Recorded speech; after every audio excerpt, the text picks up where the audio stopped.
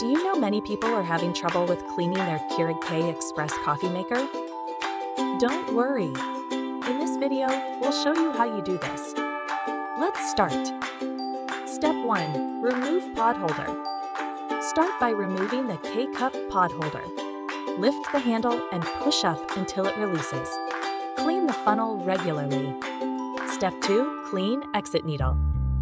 Next, clean the exit needle. Insert a straightened paper clip into it to loose coffee grounds, but beware of sharp needles. Step 3. Clean entrance needle. Locate the entrance needle, clean it with a paper clip, and perform a double cleansing brew without a K-cup pod. Step 4. Follow cleaning schedule. Follow the proper schedule. Use Keurig rinse pods weekly, water filters bi-monthly, and the Keurig descale solution quarterly, or if the notification turns on. Step 5. Prepare for brewing.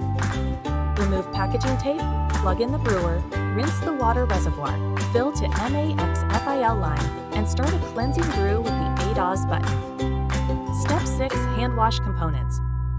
Lastly, hand wash the water reservoir, lid, and drip tray periodically with warm, soapy water.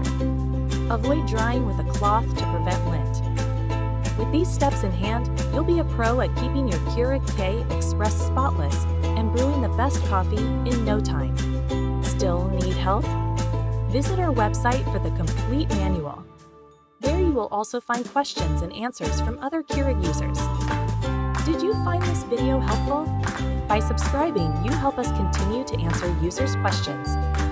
So, subscribe to our channel. Thanks for watching, and see you in the next video.